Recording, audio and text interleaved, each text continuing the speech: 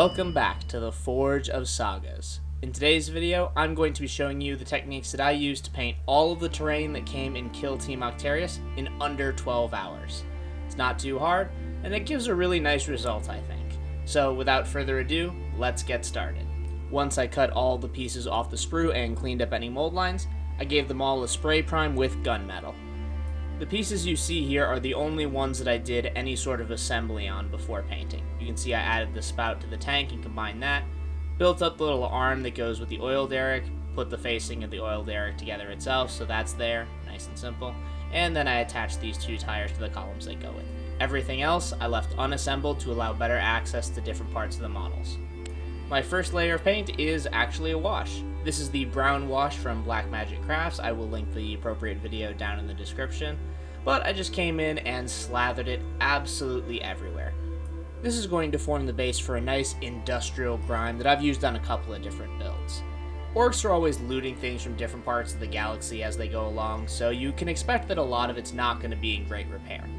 This combination of rust and grime is going to give it this really battle-hardened feel, and it's really quick to do.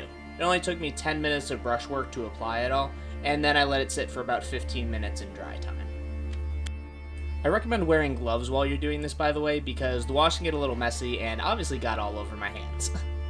I wasn't quite satisfied with how the first layer of brown looked, so this is it after 2 coats of brown. So we're about 30 minutes into painting time and 20 minutes dry time, so about 50 minutes so far.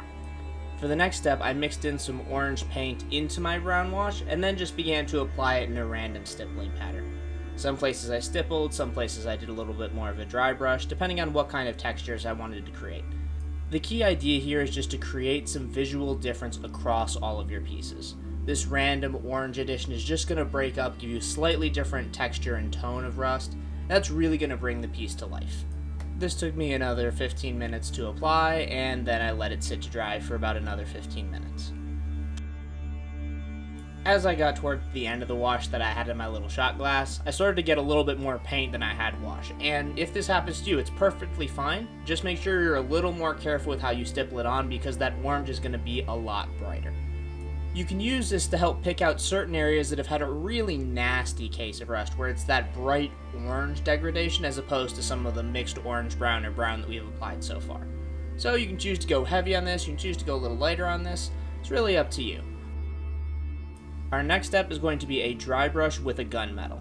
This is going to help brighten up the piece and bring back some of those steely points on the highlights that you would expect to see.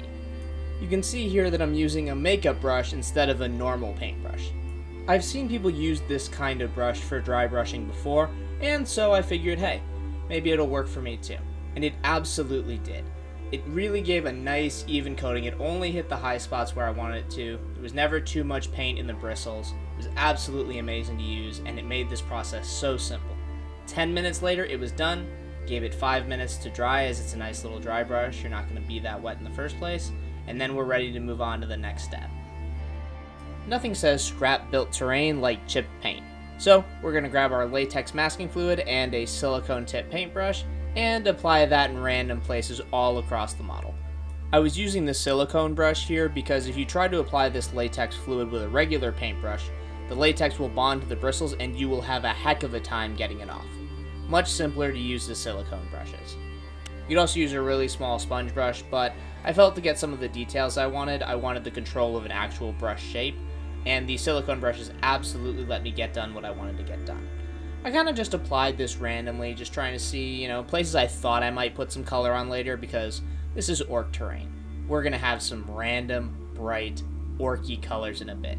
But for now, we're just going to lay this down, and once it goes on, we're going to give it about 15 minutes to dry. It took me about 30 minutes to apply all of the masking fluid for how much I wanted to have, but if you want to go a little more or a little less, your time may vary. As speed is of the essence, there are some places we're going to neglect. This is a speed paint after all. So when you're doing the platforms, you only have to do the top. No one's really going to be looking at the underside of these platforms, so we can basically just leave those with the basic rust scheme and it'll be perfectly fine for our purposes. This next step is where the speed painting definitely slowed down a bit. I grabbed an off-white craft paint and began to apply it in the different places where I decided that I was going to want color in the future. There's an old saying that goes, slow is smooth and smooth is fast. And when you're speed painting, you don't want to have to go back and do a ton of extra cleanup at the end. So I worked with a smaller brush and just slowly picked out all the different panels that I wanted. This is another time where the amount of time you can spend working on this will vary. You could do it like the box art and only pick out the tanks and the little orc faces, and you could probably accomplish this in probably half an hour. However, this is going to be for my orcs, and my future orc army is going to be freebooters, so we've got plenty of looting and plenty of color, because, you know, it's a pirate's life. Should be exciting. All in all, I applied 2 coats to all the panels that I chose, and it took me about 2 hours to do with 10 minutes of dry time at each point. This was easily the longest step in my speed painting process, but I think it was well worth it in the end. Here you can see that I did indeed pick out a ton of panels, and on the walls I did both sides because you will be able to see some of that. But now, it's time to grab the contrast paint from GW. I got all kinds of colors. I got reds, I got oranges, some bright blues, and of course, orky green, because green is the best color. So, I'm going to grab one of those colors, and we'll go with red to start with, and pop it open, and just start applying it to whatever panels I want to be red. This part I just kind of had fun with and applied the paint wherever I thought it looked best. You know, sometimes I went down in a little red gas canister, you know, red fuel makes things go faster, you know, makes sense. Or, you know, other times I slapped it on a random panel, because sure, that can be red. I went through all the pieces with one color, and then started again with a different color. You won't lose any time to dry time at this step, which is really nice because the contrast will dry while you're working around it on other panels. This is a speed painting challenge after all, so anything I can do to save time is definitely helping. All in all, to get all of the colors down, it took me another 2 hours. Here we have a little shot of partway through the process, and you can see that I put on a ton of color everywhere. Given that it's all really bright primary colors, it kind of has a little bit of a Lego vibe, which I didn't quite intend, but that's okay, it'll sort itself out in time. Now, here's another thing which you can do if you want to speed this up. Don't go into as much detail as I am here, because I'm actually painting the individual wires. I have this thing, I just really like it when the wires are painted differently, because, again, especially with orcs, they're salvaging wire from anywhere they can. The mech boys are just throwing it together, so they're not really, you know, thinking about, oh, blue wires mean this, you know, the red wire means this, the white wire means that, green wire is the ground, etc. No, all kinds of wires all over the place. If you want, you can skip these details, it'll speed up your time, but I think it just adds a little bit more to the piece when you have these little details, and it really didn't take me all that much more time to do. Now, if you get to the end and you have these extra white panels, you can go ahead and go back with the colors that you've used before and fill it in. Or you can choose to leave them white, and we'll cover what to do with those remaining white panels in the next step. We've added a bright variety of colors so far, but not a wide variety of metal. So, I figured I could do some of these white panels that I had left with different colored metallics. I started off with this antique bronze just because it was very different than the steel and rust that we'd used so far, and it would stand out. I also came in and touched up some of the other metal elements across the piece just to add some variety. Variety is one of those things that really brings a terrain piece to life, and you can also use this step to do a little bit of cleanup. Let's say you spilled a little contrast over, or a little white paint that slipped onto another piece. You can go ahead and cover that up with these metallics, and it kills 2 birds with 1 stone. You're adding color variety to the piece and more visual interest, while also doing cleanup at the same time, and therefore saving us time in the long run, which is always a helpful thing when you're trying to speed paint. The next layer I came in with was a bright metallic silver. This is going to help showcase some of the new pieces that the orcs have found recently and is still nice and shiny.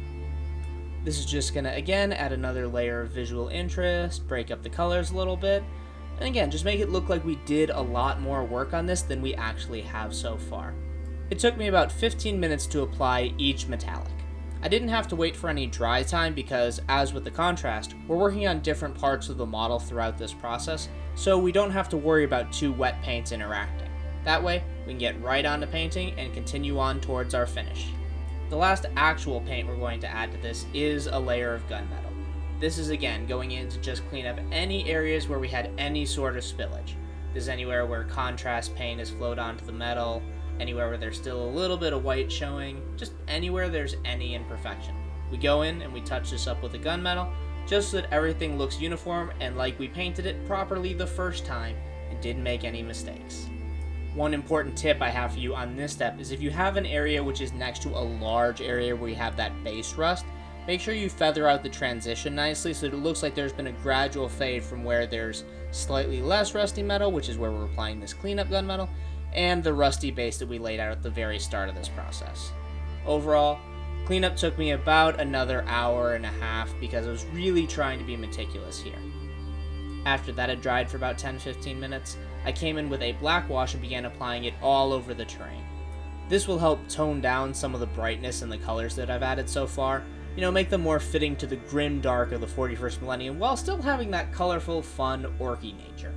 It'll also help blend together some of the different paints that we've added and create a more unified piece overall. Go ahead and go very liberal with this, it's not going to hurt it at all. If you think you've gone way too dark, you can always come in with another dry brush of the gunmetal and that'll look fine. It took me about 10 minutes to get everything washed, and then I let it sit for 15 minutes to dry. The last thing we have to do is bring in our pencil eraser and scrape away our latex masking fluid to finally uncover those chipping effects. This is a pretty easy task, the only problem is I didn't remember where I'd put it because, I just went in randomly. So it was kind of an adventure trying to figure out where did I put it.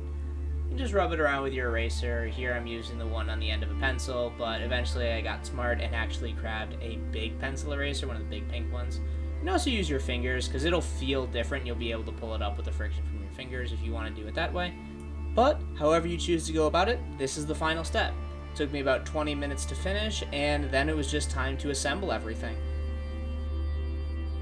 Once you have it all assembled, it should look something like this.